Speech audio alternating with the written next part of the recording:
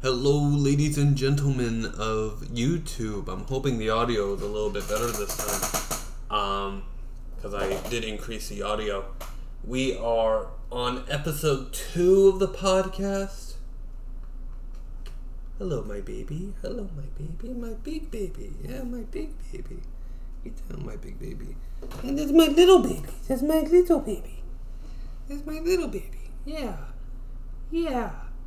Anyway, today's episode of, well, I guess we've had 2 episodes today.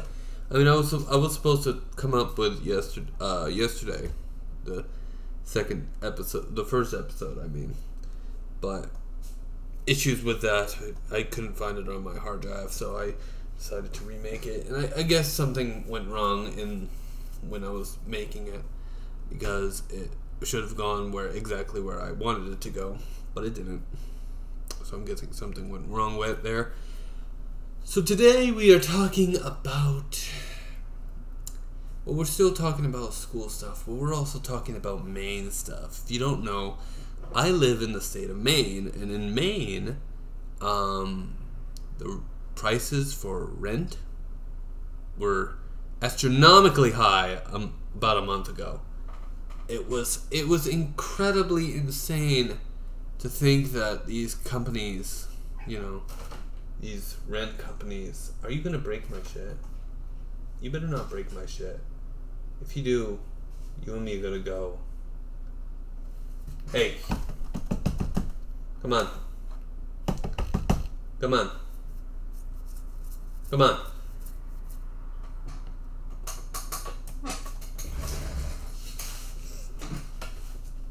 Come on, baby.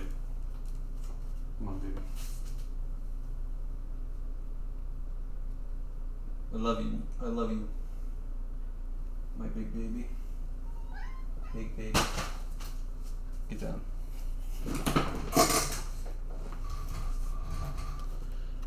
Anyway, yeah, so rent prices were friggin' astronomical a little over a month ago. At the time, I was working for Walmart. I've since left that job, or I just stopped showing up because I can't afford Ubers back and forth every fucking day. It sucks, man. It sucks. I needed to get something closer, especially since I don't have a car or a license, And so I do have a new job. But pays a little less. But, that's to be expected. But I am getting paid pretty well, actually. But I think I'm making $16.50 at my new job starting on Wednesday. So, $16.50 an hour. That's 40 hours. It's like $680. That's pretty good. Pretty good.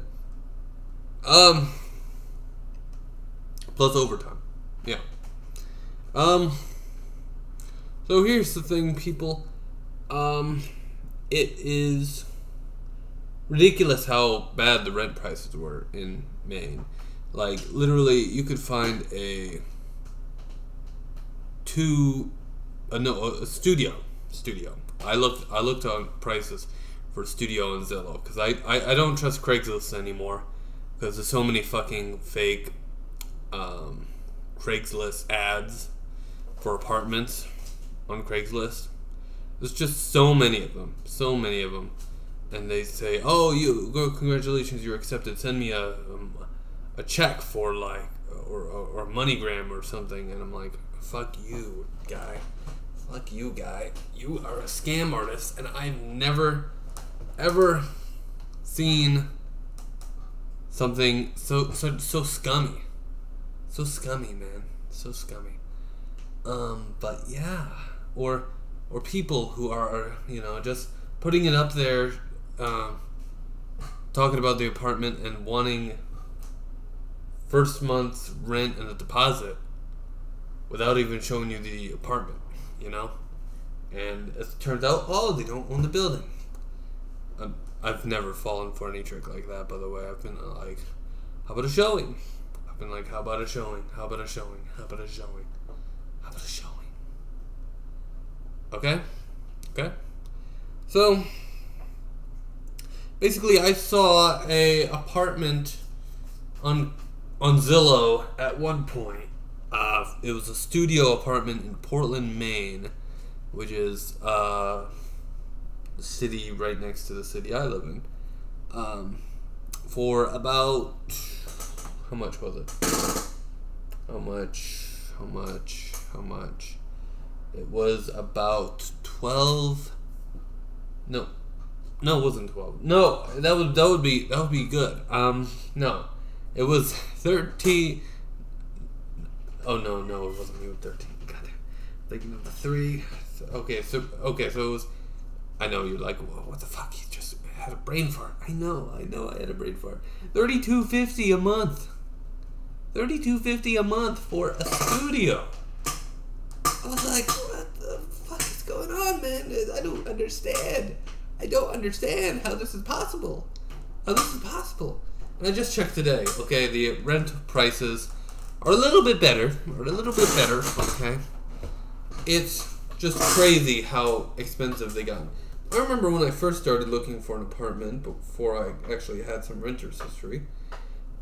Basically, I'd been trying to search for an apartment at some point in 2017, maybe 16. No, it was definitely 2017 or 2018. And they wouldn't rent to me because I had no rental history. But the apartments were a lot cheaper. They were like $800, $700. And I had a job at that point, you know. I had a job. And now they're like astronomically high, and the apartments aren't even that great to begin with. So it is what it is, man. But the plus side to that is that if the wage that these companies were paying you was significantly less than what they're charging for rent, you know, that would be horrible. It would be horrible if you were still getting paid like $12 an hour. Right now it's like $15, $20 an hour to get a job here in Maine. And I'm serious, it's like $15, $16, $17, $18, $19, $20 an hour to start for most jobs that you can find in this area, and probably in other areas as well. So yeah, so it's a weird thing. I think the pandemic has helped a lot with that. You know, that we had a pandemic, and if any of you were working retail during the pandemic, it was like this weird thing where people were buying a lot of toilet paper, and suddenly we did not have a lot of toilet paper, and people were putting out more than they were receiving. You know, we had to like put out every single thing that we had in retail during the pandemic, and it was crazy. I was working at Hannaford at the time, and it was maddening. But here's the thing, guys. I got paid really well when I was at Hannaford. You know, I was getting paid like first it was like $1 an hour extra for every hour you work. And then it was $2 an hour extra for every hour you work, and then it was like $18 an hour because we were on emergency lockdown. It was freaking great, man. It was freaking great. And then we would get bonuses every quarter. Like I think one quarter we got a bonus, and then we got a quarter another bonus, or bonus another quarter. It was fucking great, man. I was like, oh my god, that was freaking great. I got like $150 added to my paycheck, just out of the blue, just because Hannaford wanted to pay a bonus to their employees. I hear from what I understand, people who are full-time got like $300 extra. And I was like, God damn it, I wish I was full-time. And that led me to go full-time. At every other job I decided to apply to. So, you know, I worked at the Hannaford warehouse. I worked at Walmart for a bit. And, you know, it's weird because it's like, you know, working here has been a sort of great ride, you know, and when thinking about future steps, I'm like, do I want to stay in Maine or do I want to go elsewhere? You know, because elsewhere is probably a lot different than Maine. You know, it's probably a lot worse. And, you know, Maine's got a little bit of everything. You know, Maine's got, like, film production companies, some film production companies. But I'd also like to work in Hollywood, you know? I'd also like to work on Hollywood films. So, it's very different. It's a very different thing, you know? You have to figure out where your strengths are, where your weaknesses are, what your battles are, and figure out what you want to do. I am getting a bachelor's degree in media studies, a Bachelor of Arts degree in media studies, and I'm considering doing a film degree or an intermediate degree or some degree that deals with film and video production from some university. I haven't decided where yet, guys. I'm sorry. You know, I just haven't decided yet. You know, there was one school that I found that's actually pretty expensive, but it's like they have a film degree that's completely online. It's an MFA. It's completely online, guys. And it's like you don't even have to do the filming. You just put it together and stuff. And I'm like, you know, that would be kind of interesting. That would be kind of interesting, but you know, you're probably better off. It's probably better off just to I don't know what the best thing to do is, you know, because you know I don't really want to leave Maine, but I kind of do, and you know I haven't decided. Plus, this other college, it's called Academy of Art University. It's in San Francisco. It's an online MFA degree in film, and it is a MFA, right?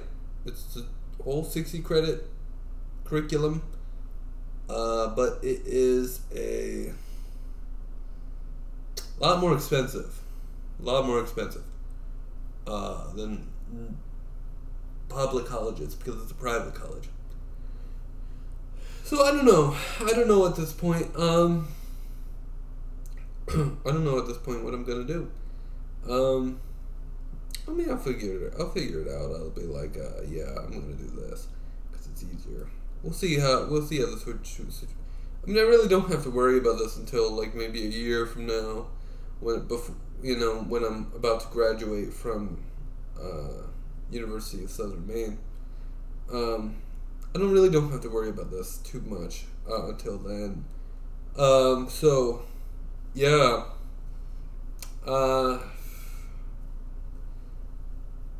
But yeah, leaving Maine, you know, I've had some second thoughts about it, you know, and you know, I gotta say it's kind of been a weird thing, you know, to be able to think about, you know, hey, you know, Maine is a different type of area, you know, a different type of environment than, for example, I've been in Wisconsin, and to go anywhere in Wisconsin, you have to drive, whereas here in Maine, everywhere you want to go, there's a bus. You don't need to drive several miles. You you could get anywhere by either walking or a lot of times you will have to drive if you want to get into, like, go to the bigger cities.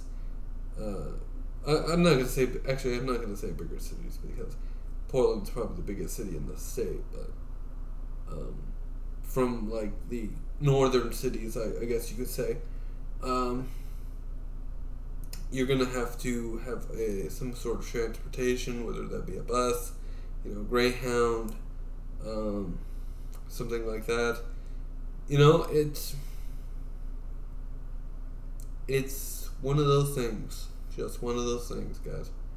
So this has been episode 2 of the podcast.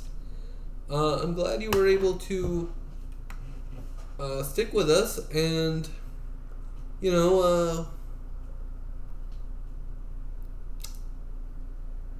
we are working on episode 3 eventually. Eventually episode 3 will come out. It'll come out tomorrow.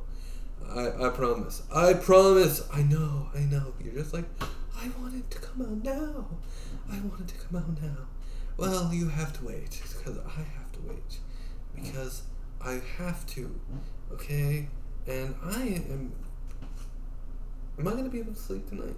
I don't even know if I'm going to be able to sleep tonight. Because I don't feel tired. I don't feel tired at all. I just don't. I just wish I did. Okay? Anyway, I appreciate you coming on and watching the new episode of the podcast. And I hope you guys have a wonderful day.